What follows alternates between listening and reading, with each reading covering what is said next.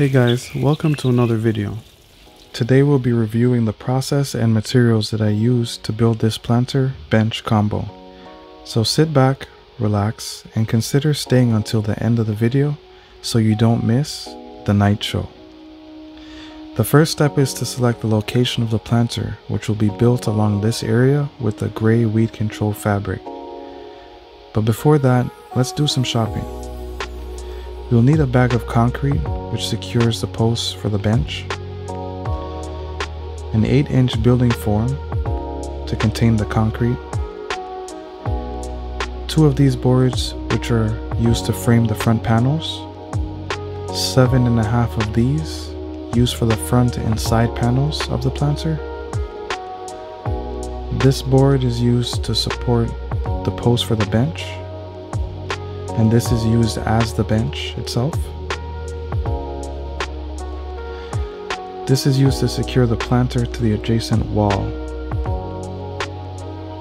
Screws to help build the planter, wood filler for the knots and cracks in the wood, pre-stain conditioner which prepares the wood for staining,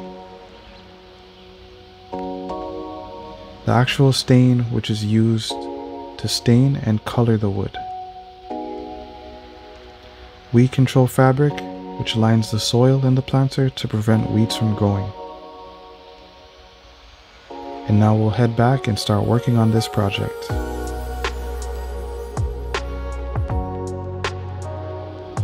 So here we're prepping the foundation of the planter to receive the building forms.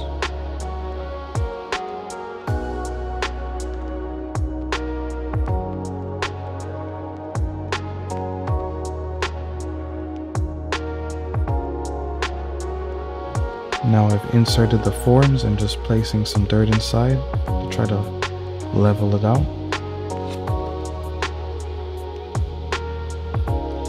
Now we're aligning the first 2x4 for its preferred placement.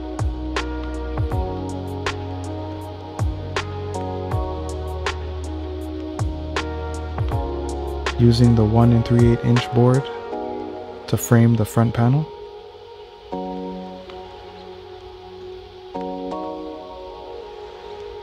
Just adding on the 2x4s and making sure that they're level and flush with each other.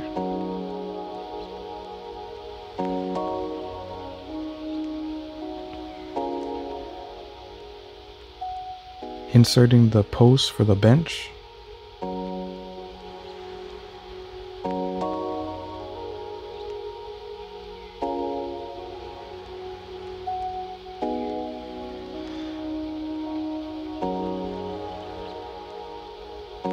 Placing the first board for the bench.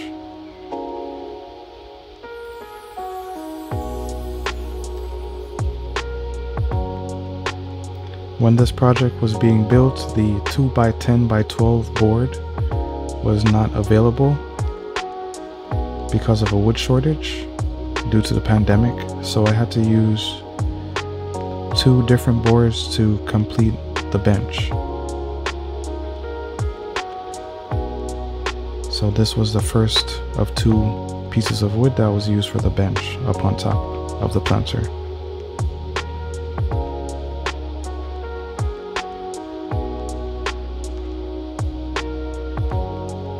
Now we're just adding on the side pieces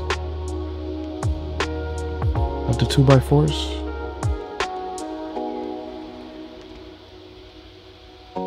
Trying to level the planter. And here's a side view of the bench post.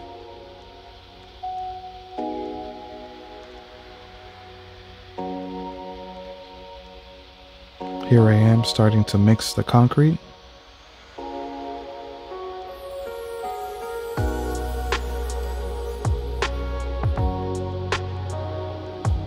Drill was overheating. Now I'm placing the concrete into the concrete forms.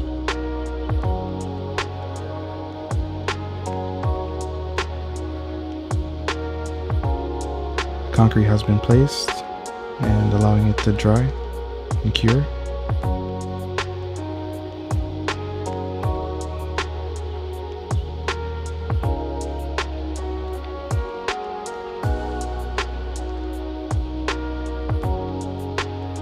Now we're just drilling and securing the wood panels.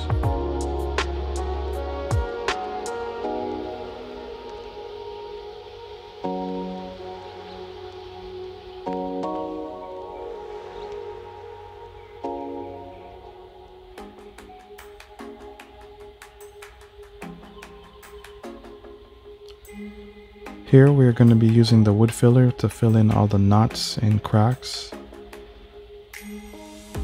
of the wood. Daughter is helping me fill those out.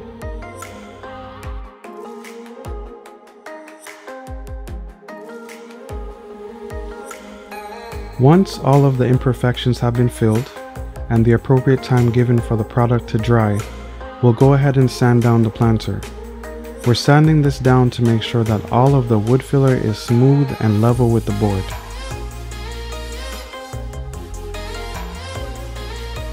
And if possible, please leave a comment below letting me know what you think about this project. This board was used as support for the planter. It was installed using these concrete anchors so that the planter does not move forward when people are sitting on it, since it's secured to the wall. I'm also going to go ahead and sand down this water fountain and change the color of the stain to match the color of the planters. Once I finished priming the inside of the planter, I place weed control fabric on the bottom to prevent weeds from coming up from underneath, and then I had to move this large mound of dirt that I acquired from my yard. So we're just filling up the planter.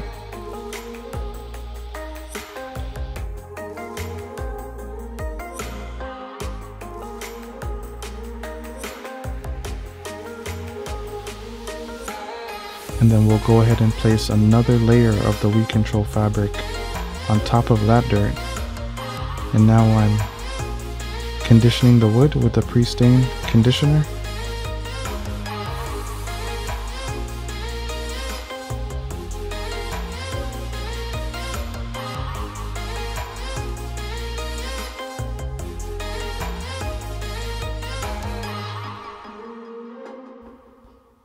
Starting the first coat of stain after conditioning the wood.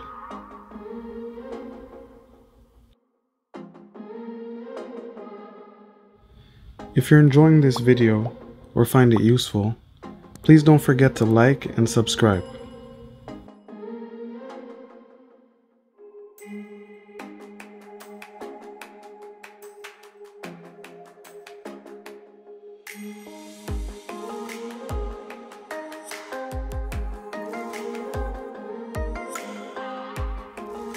At this point, my wife and I are finishing up staining the fountain in one of the planters. A sound-activated LED strip was clamped along the length of the planters as shown. Every external screw hole was pre-drilled and covered with wood filler as seen here. Here we have the planters completed, and about a little bit over a year has passed at this point. The planters were also varnished, which protects the wood from water and other elements.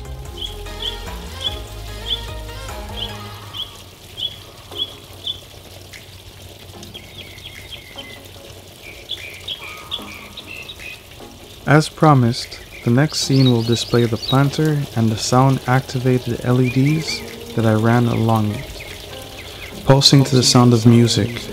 Welcome to the night show.